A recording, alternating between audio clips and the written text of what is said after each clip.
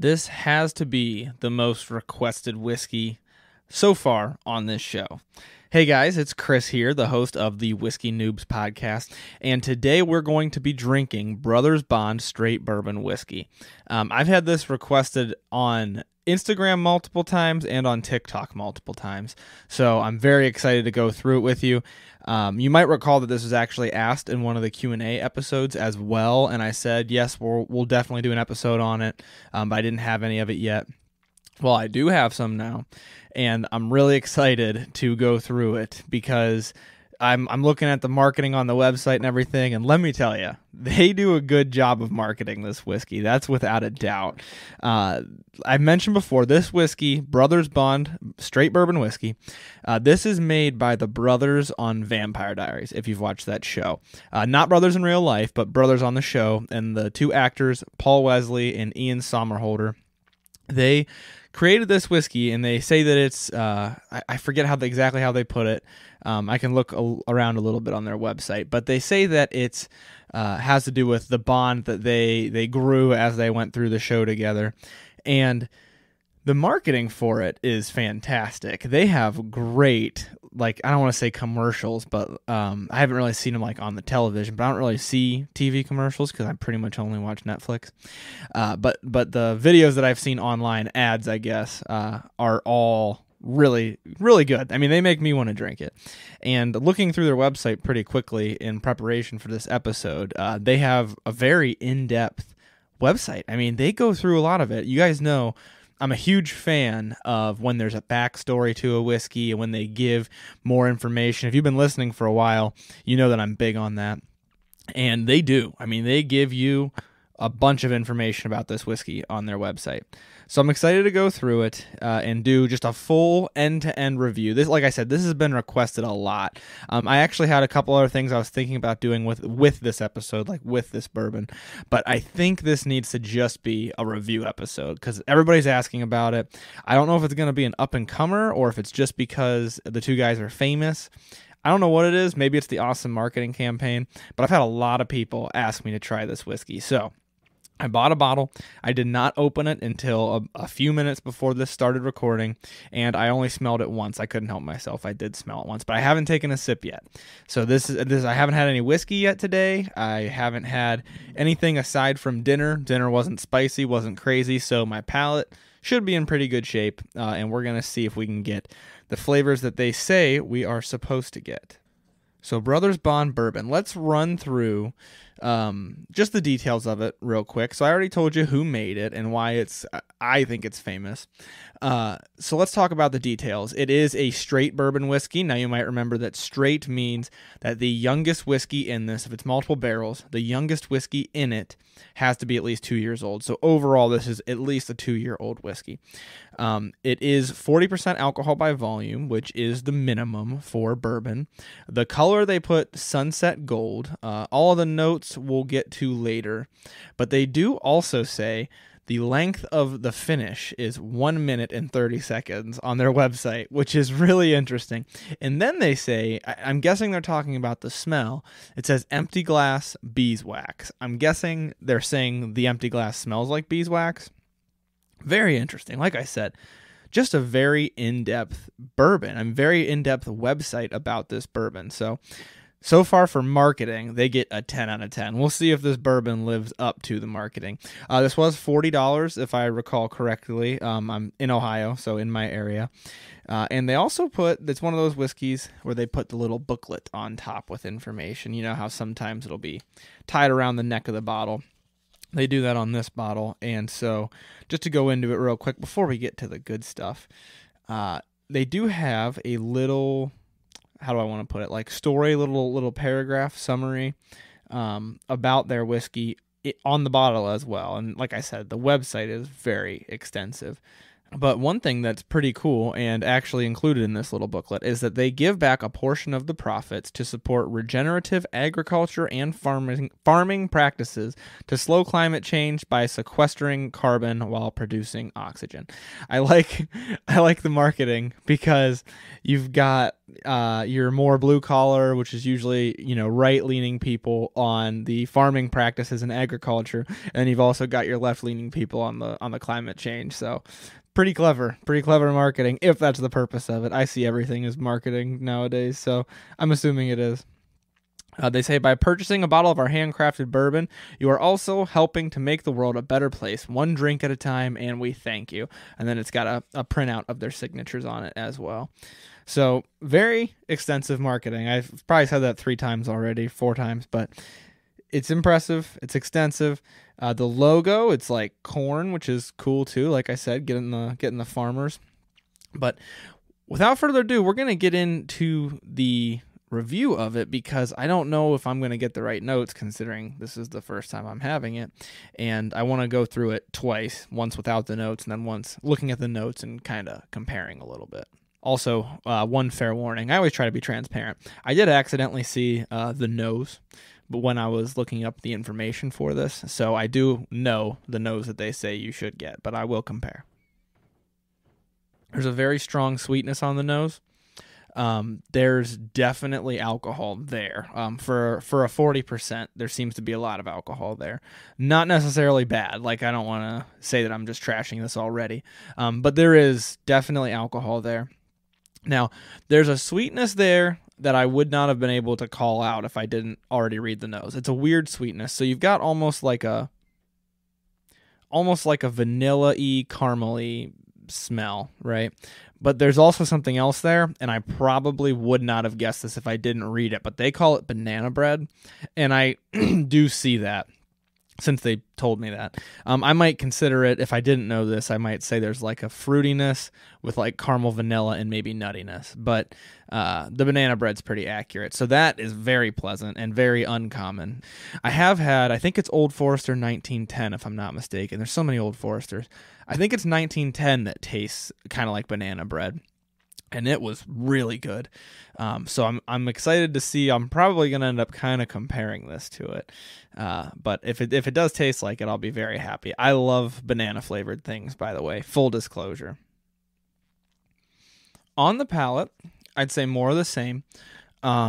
Still a little bit of alcohol harshness, but this is also my first sip of whiskey tonight, as I mentioned. So I'm definitely not gonna just trash it for that yet. I'm gonna give it a second chance for sure. Gotta get the palate warmed up.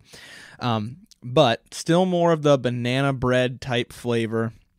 There's definitely the sugary, maybe brown sugary flavor that you have in the banana bread, like, the flavor that's not the banana. So that it has that sugary flavor, that vanilla with it. And then there is definitely a little bit of banana in there as well. That's probably stuck in my head from the nose, so I could be missing flavors that they're going to say. But definitely like a bakery sweet. Maybe a little bit of honey or like syrup. It could be like maple syrup or honey. Something with that kind of a flavor. Haven't really paid attention to the mouthfeel yet. I'm going to wait and do another sip for that. But not an overly complex palate yet. I'm going to try it again, like I said, get my palate warmed up. But definitely not one where your first sip, it's multi-dimensional, kind of like the Redbreast 12 that we had. Glenfiddich definitely does that. And even like some less expensive bourbons, like I think Buffalo Trace has a pretty complex palate for its price range. So I'm gonna try it again, though, before I jump to any conclusions here. Okay, that sip was more impressive. It was definitely a lot softer on the front end than the first sip was, so my palate definitely wasn't quite warmed up yet. And a little softer on the finish as well, a little bit smoother. Definitely has that kind of syrupy feel that you can get, especially with your 80 proof bourbons. That kind of syrupy feel where it dances around on your tongue a little bit while you're moving it around. Still not the smoothest finish in the entire world. Still a little bit of dryness to it. Not the most oily mouthfeel. That's the word I was looking for. But definitely nothing off-putting in that sip at all. I mean, this is feeling like a bourbon, but kind of the same idea that we said about Crown Royal, where it's just not off-putting, but there's definitely more complexity there than there was in the Crown Royal. To me, Crown Royal just tastes like general whiskey and sweetness, and this has more going on than just the general whiskey and sweetness. I can still taste the banana, whether it's because of the nose or not. There's definitely a little bit there, and still what I would call either syrup or honey. I might lean towards syrup because of that brown sugar, but not like maple. That's what's tough. It's not like super duper mapley, but a little bit, you know. It's like more of the sweet from the syrup and like half of the amount of maple as syrup that syrup has. So syrup or syrup, I'm probably gonna get made fun of whichever way I say it. So I like to say, I don't think I ever really said syrup until I watched Elf, which it's Christmas time, so now it's super appropriate conversation for right now. But how he says maple syrup, we elves stick to the 4 main food groups. You know it. I know you know it, whether you're pretending to know it or not. But he says syrup, and I think ever since then I've kind of just naturally said syrup just because I heard it, and we watch Elf every year in my family, so it's like stuck in my head. But let's give this another quick try before we go to their actual notes. But I will say, so far, I think it's very good. This is a first impression, but I do think it's very good, probably a touch overpriced. For $40, I expect a good amount of complexity out of a bourbon. When you've got something like Wild Turkey 101 that's $26 or $24, I think, and it has that kind of complexity, same with Buffalo Trace, I do expect a bit more from a $40 bourbon, but I also expect it to be a little bit overpriced since it's a celebrity bourbon. So for $40, if it wasn't a celebrity bourbon, it'd be a little bit overpriced so far. I'm going to keep drinking it and see what happens. I'm pretty impressed. It's one of those bourbons, we've mentioned this before, I've definitely talked about this, where it's complex in that the more you look at it, the more flavors you get. But it's not complex in that they all kind of progress in this symphony and they change and evolve. It's more like every time you drink it, you kind of got to pick out something different. Because this time I got almost a butteriness that you get from barley. I don't know the mash bill of this. I don't know if they tell you. I should look on their website. But it almost gives me that butteriness that I get from like an Irish. So that was pleasant. And with the banana bread, I mean, that's super pleasant. Definitely leaning towards honey over maple syrup now, or just like a non-maple syrup. But that's basically what honey is, I feel like. But that is definitely a pleasant flavor. And I'm really sad that this is $40 because I think for like $30, this would be an equivalent. I don't know an equivalent, but this would be up there towards Buffalo Trace for me if it was underpriced a bit more, if it was lower priced. And I don't want people thinking that I mean this is as good as Buffalo Trace. You know how I am with Buffalo Trace. But what I mean is this is a very solid, very non-offensive bourbon for like $30, but not quite for $40. But it does have that similar profile that I love with bourbons, is that bakery sweet profile, and that always gets me super excited when it's a lot of the sweets and not a lot of the maybe bitterness or lots of spices. There's kind of a spiciness to it, but it's not overly spicy. The thing I will say is that there's definitely still some harshness there. But it's weird. It's not like the overly offensive, piercing harshness that super dries out your tongue. It's more like a lot of not super offensive harshness. It's like a full-bodied harshness where, you know, the harshness level is only like 50%, but the size of that harshness is like 100%. I don't know if that made any amount of sense. Kind of like a lot of not very spicy hot sauce versus a little bit of really spicy hot sauce. That is a good analogy. I'm sticking to that. But that's kind of what it is like. I also am realizing I didn't really mention the legs at all. Not a ton of legs and not huge legs. So kind of skinny and kind of far spaced out. Something you would expect for sure from a young and 80 proof bourbon. So I'm not very surprised by that. Like I said, not an overly huge amount of body. I said the burn had body, but I'm talking about the flavors now. Not an overly huge amount of body. Not like, wow. And I think that is where this would fall short of like a Buffalo Trace, is Buffalo Trace has a lot of body. You do have to hunt out the flavors just a little bit. But it's very good, and I would say aside from, if they tone down the burn just a little bit, this would be really excellent. But so far, I'm enjoying it. I have a really good impression of it. I think it would be fair priced at probably $35, and I think it'd be well priced. It would be well priced at $30. I think that would be like perfect. I don't know if I just said 30 twice. I meant 35 the first time. If I did, I'm gonna give this one more shot, and then we're gonna go through their tasting notes. I caught a smell right when I was taking a sip of it. One of those smells that takes you somewhere immediately. I figured it out. It almost smells like a sunscreen, like a like a banana sunscreen, if that makes sense. Is Banana Boat banana scented? I don't think it is. I think it's coconut. I don't know though. If it is, that's what it smells like. It reminded me of like the beach almost for a second there, but definitely that warmth, like not burn, warm flavors. Warm syrupiness. This, I will say, without a doubt, there's no doubt in my mind, every sip of this has gotten better, and that's impressive. So it's not remaining stagnant. I'm getting something else in every sip. The finish has been a little bit of an oddball. First time, it was a little bit harsh, but my palate wasn't warmed up. Second time, felt really good, really smooth, not overly oily, but a little bit. Third time, felt a little bit harsh again. And then fourth time just now felt a little bit smooth again. So I think maybe it was just the fact that my palate wasn't warmed up. It was a little bit strange. But I think it is smoothing out the more that I drink it. And that happens where whiskeys change as you drink them. And Bryce and I talked about that with Pendleton, where the more you drink it, it actually got a little bit bitter. This is having the opposite. This is gaining that buttery sweetness that I'm very much enjoying. So let's go through their notes without further ado. So on the nose, I already said baked banana bread, but they give you a ton of notes.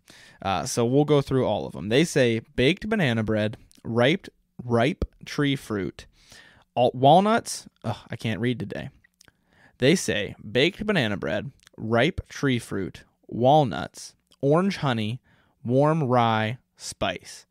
That's solid. I don't really get the honey on the nose as much as I got it in the palate. Yeah, but definitely the baked banana bread. Like I said, I had seen that. I don't think it's overly fruity, and it's almost something that I like about it because this tastes more like a dessert to me. But the walnuts, I didn't say walnuts, obviously, but I agree. I think there's a nuttiness to it that I like. And then the honey, like I said, I got that more on the palate. The rye spice, I don't see. This seems really mellow to me. This seems more mellow than a rye to me. You could attribute the spiciness to a little bit of alcohol burn that I get on the nose, but this definitely does not seem as spicy as a rye. Now for the taste, they say toasted cereal grain, honeysuckle, dried fruit, black tea, and spice. I am so glad that I'm not crazy. The toasted cereal grain, how I was saying that butteriness that I get from like barley, that makes sense right there. Like I always say Irish whiskeys, it's kind of like butteriness and like granola, toasted cereal grain. That actually applies pretty well. And then the honeysuckle with it. Like I said, honey for sure. I for sure get a honey. Dried fruit, I still don't get a lot of fruit from this, and I have to sit down with it a separate time with a different palate condition and try it, but I don't get an overwhelming amount of fruit from this. Black tea, I can see a little bit. I'm not enough of an avid tea drinker to really for sure say, because if I do drink tea, it's usually green tea, but I could probably see it. The floral kind of essence there, I could say. And then once again, spice. I don't see a lot of spice unless they're attributing it to that alcohol burn. I don't see a lot of spice. Yeah, I just tried it again, and I'm still not seeing a ton of the spice. But the finish they have as fresh cut oak. And I don't think that's appropriate based on comparison to other whiskeys. Let me put it that way. I always say this with bourbons, or I should say based on comparison to other bourbons. I always say this with bourbons. You have to be pretty oaky for me to call you oaky, because some bourbons have a lot of oak in it. I had one the other day that did. I don't remember which one it was off the top of my head, but I remember thinking, yes, that's what oaky tastes like. This isn't overwhelmingly oaky. When I read it and then tasted it, I'm like, yeah, there's oak in there. But nothing like absurd, nothing super duper oaky in there. So I don't want people to be off-put by that. Sometimes oakiness is very off-putting for people, and I don't think you'll be off-put by this. This tastes like dessert bakery to me. Every sip that you take, you smell that light banana that they talk about, and those walnuts on the nose. I would certainly say those make it into the palate. They don't put it on there, but I would say that it does. And it's pleasant for that reason. It's got that pleasant bakery bourbon that I always say that I enjoy, which might be why you might have noticed that I'm very much enjoying this, because I always say that that's like my favorite type of bourbon. Everybody has a different palate. Some bourbons are a lot more fruity. Some bourbons are a lot more sweet spices. Some or high rye bourbons, sometimes not just sweet spices, but also spicy spices, harsher spices. Some bourbons have a whole lot of oakiness up front, and that's what you get from it. But my favorite, for sure, is the bakery type. And I'm a sucker for banana, big time. And so I am enjoying this without a doubt. I would say this is something I would keep on my shelf, for sure. It's not something I would go nuts over. It's not something that I'd be like, if I see it at the store, I'm going to buy it. I would just keep a bottle of it on my shelf. And I will probably continue to keep a bottle of it on my shelf. But as far as bourbons go, not bad. I would keep it on my shelf, if nothing else, for the story and the awesome marketing. I love good marketing. I think I've discussed that before on like the shapes of bottles, and I like cool shapes of bottles. This one doesn't have, a super wowing presentation, nothing crazy. But the marketing external to the bottle is done very well. So that's pretty cool. And I'm going to take another sip, and I'm going to also look at a little bit more of their backstory just to fill you guys in a little bit. Still kind of looking through here and still enjoying this. Last sip was a little bit more bitter. It does evolve as you drink it. It doesn't evolve on the first palate. Like the one palate doesn't evolve into a bunch of flavors. But as you drink it, it evolves a little bit, so that's impressive. But I also found on their website where it says, we envisioned our bourbon being enjoyed neat and tasting exceptional. And that's what it says they made their dreams a reality. But I just wanted to point out that it does say they want their bourbon to be enjoyed neat. So that is something to keep in mind for some people who think that all whiskey has to be drank on ice. That's a debate right now. Just something to put out there. I'm not trying to say I told you so. I'm just saying that this specific bourbon does say it's meant to be enjoyed neat. Just something to keep in mind. It does say that they have corn, rye, wheat, and barley in it. Barley is listed last, so if that is by weight, that surprises me. I expected more of a barley from that little bit of barley taste that I got. I could see the wheat, though. That makes sense, but I wouldn't picture rye being the second. And they mentioned rye twice in their notes, so maybe I need to try this again, and I'm just not getting the rye for some reason. Ooh, that last sip, I don't know what it was, did kind of taste like rye. Maybe I'm just not warmed up all the way, but I did get a little bit more rye there. Like I said, though, it evolves. It evolves as you drink it. My first few sips were pure sweetness. That honey, or they call it honeysuckle, that is for sure in every sip. I love on their website, if you guys are curious about their process, their distillation process, their ingredients, all that, they tell you pretty much everything. It's pretty cool, actually. They go through a lot. Obviously, there's some things that are proprietary. They don't tell you, like, the mash bill. It says they have a proprietary yeast strain, but they walk through it all. Very cool. Like I said, great marketing. And there's a lot of whiskeys with great marketing. I just happened to notice this one and their ads online. They do, so it does say that it's meant to be enjoyed neat, but they do have a bunch of cocktail recipes on their website as well. And one thing I will say about the marketing, since I've been talking about how much I like it, I will say that it's a little bit corny. I should have added that. I meant their commercials make me want to drink whiskey, without a doubt, but they are a little bit tough, rugged man, obvious, But needless to say, they do a good job of making me want to drink whiskey. And their cocktails look great too, so can't complain. All right, I'm going to take one more sip, do another quick review of this, but I think that's going to almost round it out for this episode. I'm very impressed by this whiskey. I think it was fantastic. I'm going to try it one more time. Yeah, I'll stand by the fact that I don't know if it's rye spiciness or if it is just that the whiskey's a little bit hot, because it might just be that the whiskey's a little bit hot. It doesn't give me super uber rye flavors, but also it is a bourbon. It's not a rye. So it could be that there's rye flavors mixed in there. It could be that the whiskey's a little bit hot, and it could be a little bit of both, which is kind of what I'm assuming. But it's enjoyable. I'll stand by saying this isn't a Buffalo Trace. This isn't something I'm going to freak out and really want to buy. I think like Four Roses Single Barrel, I also really love that bourbon. Big into Maker's Mark 46. This isn't up there, but it's very good. I would keep it on my shelf, and I'm interested to continue drinking it and have another glass and on a different palate and try it again on a different palate, because pretty much there's never a whiskey that I drink one time and I'm like, this is my new favorite. So there is the potential that this could get up there with those other whiskeys for me, because I really like it. I'm very impressed by it. I would put this up there in terms of if I didn't know what I was going to the store to buy, didn't know what I wanted, and I saw this, there's a good chance I'd grab it if I was in that kind of a mood, because definitely it is not unenjoyable, especially for being so young. There's no age statement. They just say that it's straight, so you know it's 2 years old. Being as young as it is, you can't complain, but also being as young as it is, it shouldn't be this expensive in my opinion. That's my personal opinion.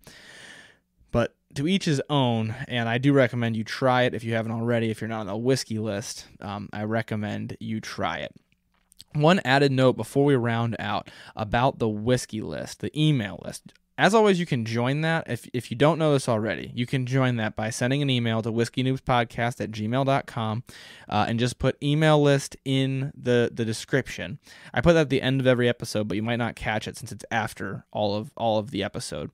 Once again, just send an email and put email list in the subject line to whiskeynoobspodcast@gmail.com. That's all you have to do to join. You don't even have to fill out the email, but I know a lot of people like to send me a little note, maybe a little bit of feedback, and I love that. So if you want to do that, that's more than okay. I love reading that from you guys, but you don't have to. Don't feel pressured to write out an email. Just put email list in the subject line.